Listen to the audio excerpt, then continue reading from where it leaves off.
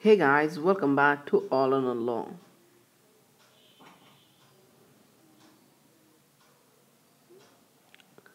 So today I'm gonna talk about classification or classes of SLE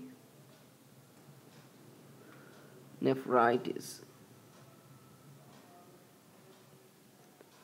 This is very important topic for a medical student and for a USMLE or any other medical board examination appearing students. Okay guys, so WHO classes. Systemic lupus erythematosus, right? So we have five classes. Okay, class 1. Let's talk about the class and what's the histopathology, and very important, you should know histopathology because in examination they will give the histopathology and they will ask you which class does it belong, or they will give the class 2 and which of the following histopathology do you expect in this patient. So this is a very important topic. So WHO classification is the World Health Organization. Is a class 1 is a histopathology, is a no histological abnormality is detected. No histological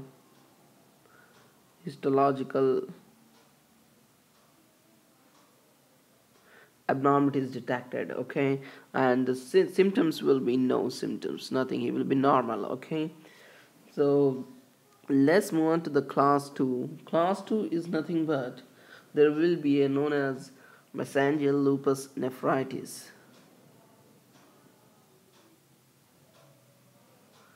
Mesangial lupus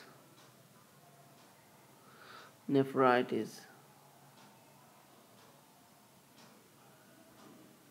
Okay, the glomeruli have mesangial deposits containing immunoglobulins. Okay, they contain the immunoglobulins and they contain what you call a complements.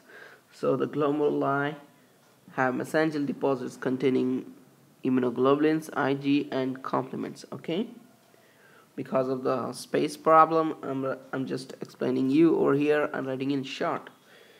What are the symptoms? The patient usually have hematuria, okay, and the renal functions will be normal. Remember, normal renal functions, okay, and the will be less than proteinuria will be less than 1 gram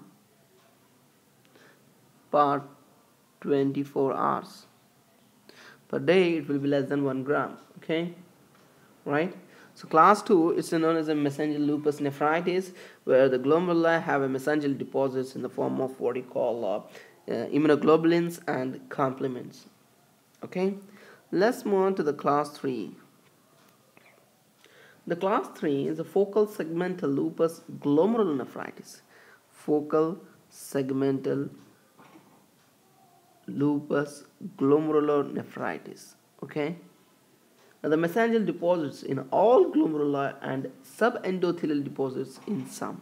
Okay, there will be mesangial deposits in all glomeruli and subendothelial deposits in some. So this is about the class 3. The patient over here will have hematuria, as we see in a class 2. Okay, he will have hematuria with or without proteinuria, may or may not be proteinuria present. Okay, or he might have what you call nephrotic syndrome, with maybe present, may not be nephrotic, not nephritic, it's a nephrotic. Okay, and what you call renal functions may or may not be normal. It can be normal, it may not be normal. So what you need to remember for class 3 is the focal segmental lupus glomerulonephritis is very important, and there will be mesangial deposits in all glomeruli and subendothelial deposits in some. Okay, let's move on to what you call class 4.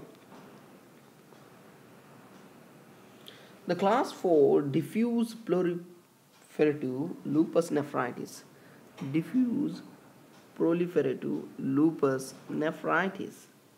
all glomeruli contain, massive mesangial and subendothelial deposits of same, that is immunoglobulins and complements.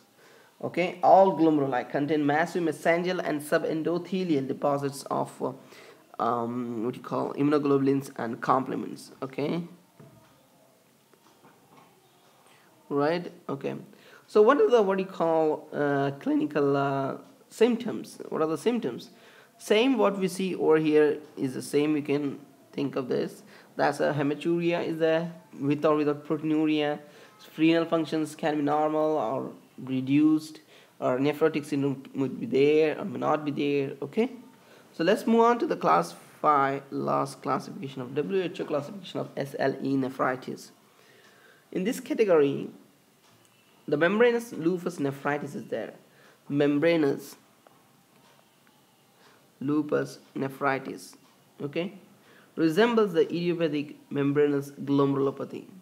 Okay, it resembles idiopathic membranous glomerulopathy, right? So in this, the patient will have nephrotic syndrome. Nephrotic syndrome.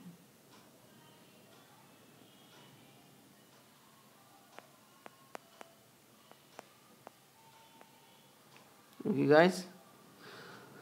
So this is our WHO classification. WHO classification of SLE nephritis.